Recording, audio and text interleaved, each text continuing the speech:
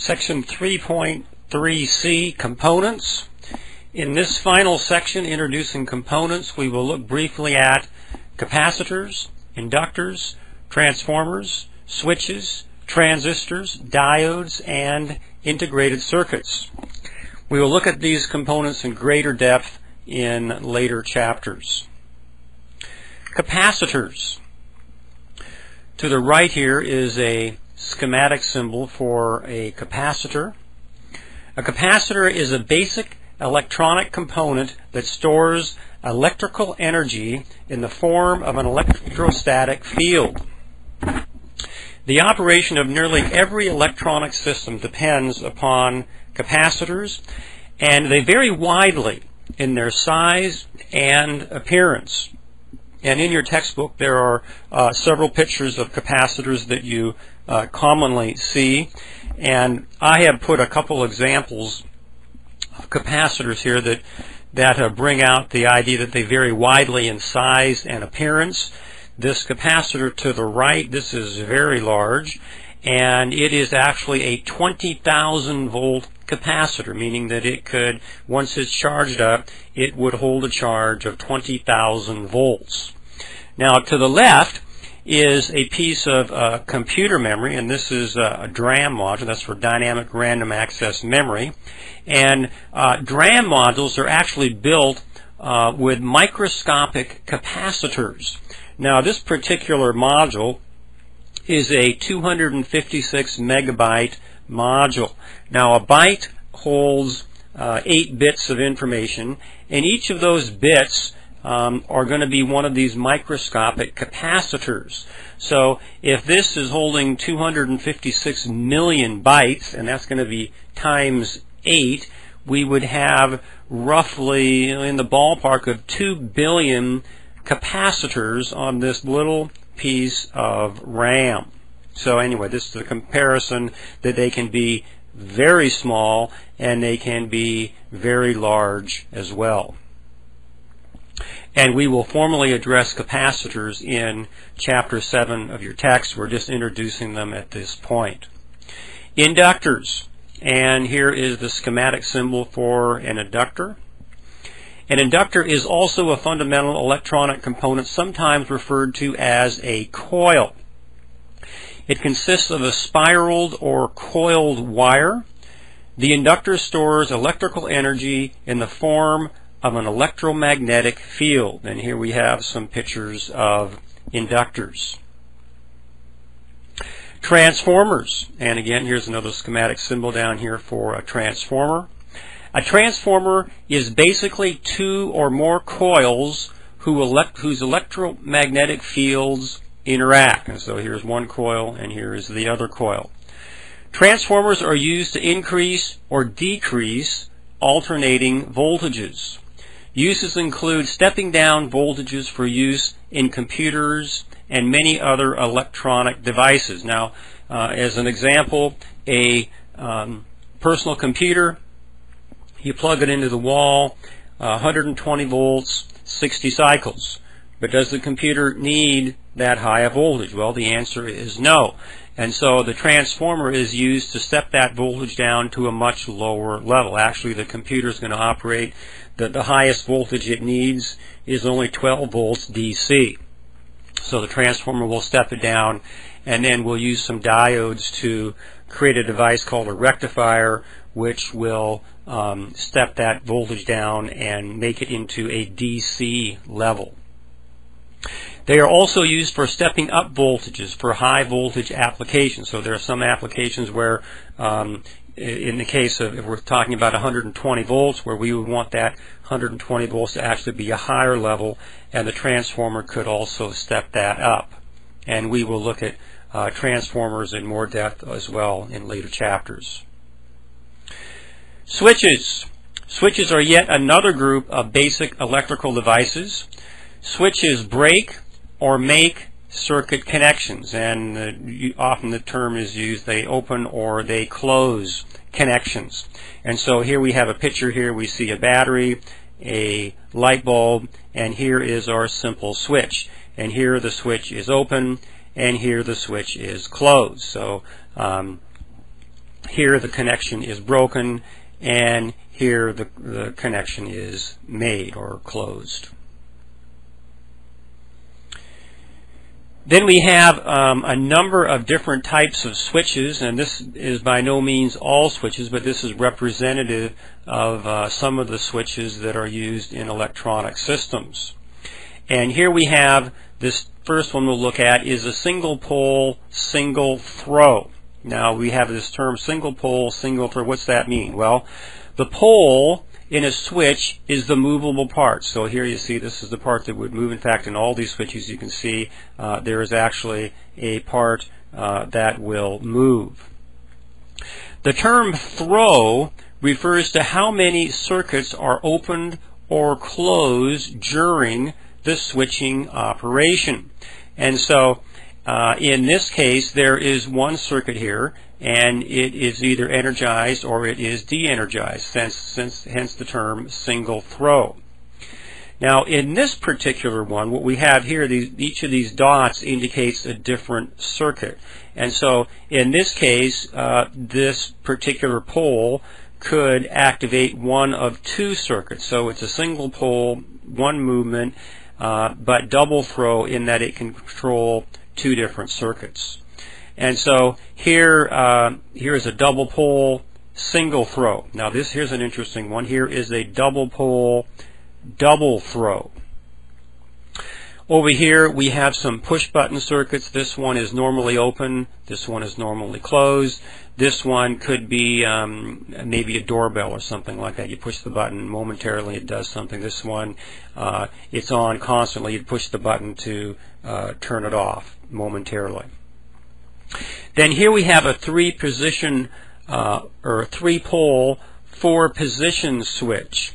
And so here we have to see one, two, three different poles, and in each pole there are four possible positions. Now the position that this particular switch is in, this connection is made here, and there's a connection here. So currently we have a connection between here and here. But as this rotary switch is turned, we could pick off this connection, this one, or this one, and so hence we have four possible positions here. This is the a schematic of a relay. Now this is what you would see in Electronics Workbench. If you see this key equals A, when you begin using your simulation software, what this would mean is this key equals A means that if you press the letter A on your keyboard, it would cause this switch to activate. Single pole, double throw. Now here we have an actual circuit using a single pole double throw switch. In this circuit S1, okay, S1 is the switch, is a single pole double throw switch. So one possible piece moves, or one movement piece, which is the pole, and double throw means that there are two possible circuits that can be activated. And so the idea here is that in this particular position, this circuit is activated and this light is operating. If the switch is activated and we switch it to the other position, then this is activated. So hence the term double throw. Now again, this key equals space here. Again, this comes from Electronic Workbench simulation software. So what all this would mean is that if you were using this in Electronics Workbench, if you press the space bar, it would change the position of this switch. Basic switch operation, and this is just a review of what we just looked at. The pole is the switch. The pole in the switch is the movable part. The term throw refers to how many circuits are opened or closed during the switching operation. A double throw switch opens or closes two circuits on each pole. Basic switch types include, and this is single pole, single throw, single pole, double throw, double pole, single throw, double pole, double throw, etc. Some switches do not maintain contact when operated and are called momentary contact switches, and these include doorbells, horns, keys on a computer keyboard are examples. Relays. Relays are switches. Okay, the difference is that relays are electromagnetically operated switches. They are used extensively in electrical systems, especially industrial systems.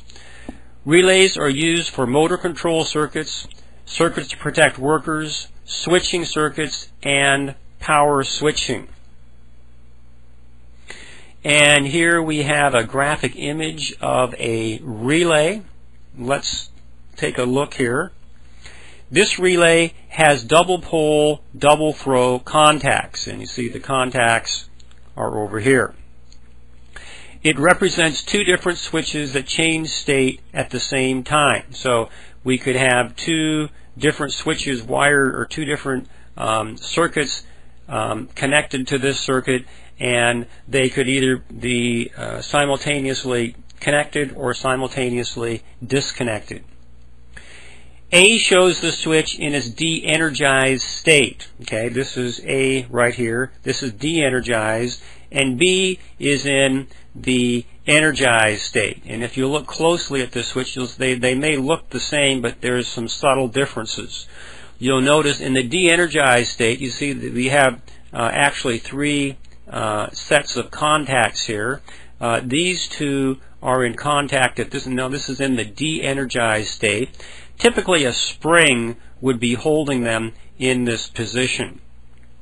Then down here, this is in the energized state. Now notice here we're applying a power supply, voltage is applied, current is flowing through this coil, and the electromagnetic field is pulling the contact pole, and so now this piece right here has been pulled down to the lower contact. And so now this is in the energized state, and it will stay energized until the voltage is removed, and then the spring will pull it back into the de-energized state.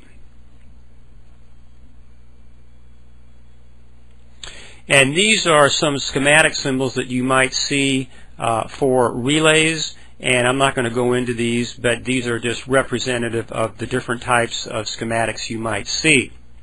The drawings do not always show the relationship between the contacts and the coil. For example, here you see the coil, you see the contacts, but you don't see there's no idea of how are these tied together. And that's commonly the way they'll be shown on schematics. And then you see the NC and the NO. The NC means normally closed, and the NO means normally open. This is a programmable logic controller. In fact, there's several of them. These are of the Allen Bradley design. PLCs are small computer systems used to control industrial machines and processes, commonly used in automation. Relays are used in these devices as the switching elements. So these would be controlling various automation functions, and the switching action would be done with relays. Transistors and diodes. Transistors and diodes are solid-state devices or semiconductors.